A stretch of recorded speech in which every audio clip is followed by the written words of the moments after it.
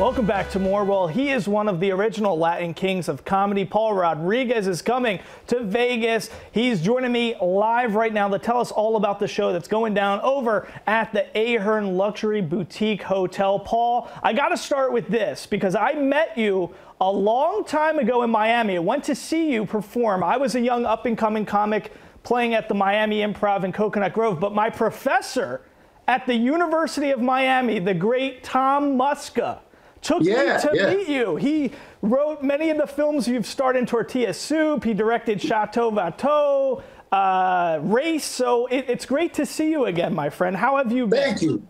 Thank you. Well, I've been very good. Tom Muska also helped me finish this film that is coming out October 11th on AMC theaters. You know, AMC takes very few independent movies, so I'm very proud of this one.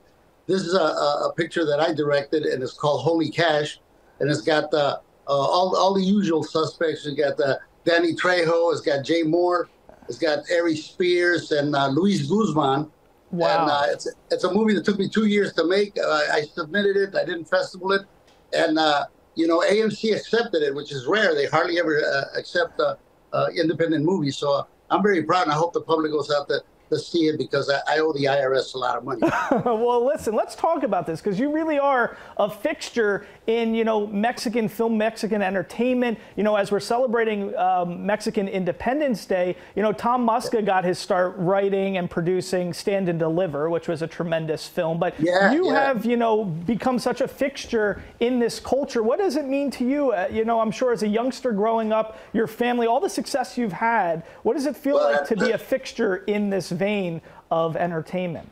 If you get to live long enough, you'll be a fixture somewhere, you know.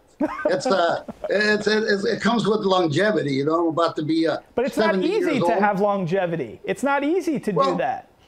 Well, you know, I kind of stayed in the middle, you know, kept myself busy, you know. Whenever there wasn't any work in Hollywood, I'd go ahead and make my own. I've been successful like that. And if not, I could always live off my son, who's a very successful skateboarder.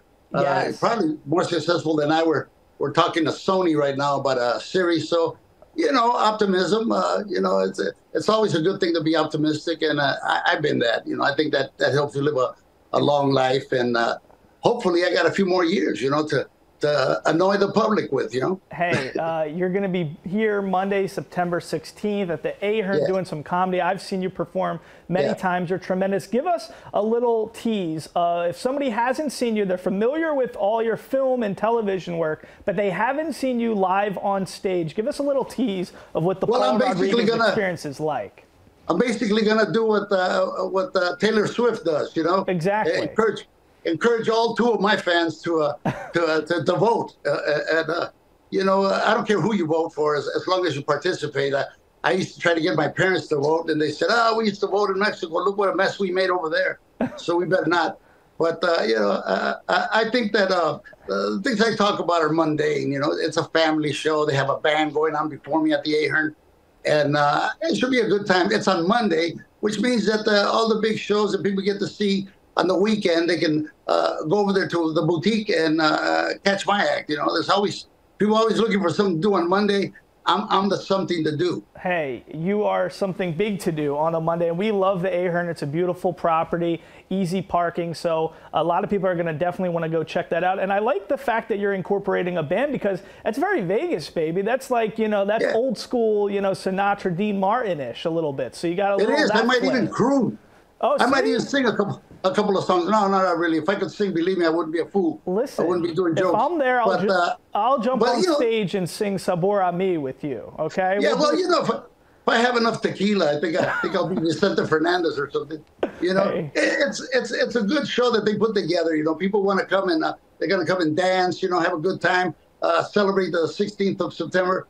And, you know, I'll go out there and I'll do a bilingual show, you know, depending on who's there. It's my first time at the Ahern. Usually I was at the Tropicana, but the Laugh Factory's closing down there because the Tropicana is closing down. Do you believe that? Yeah, I know. It's sad. Aren't there any original hotels left?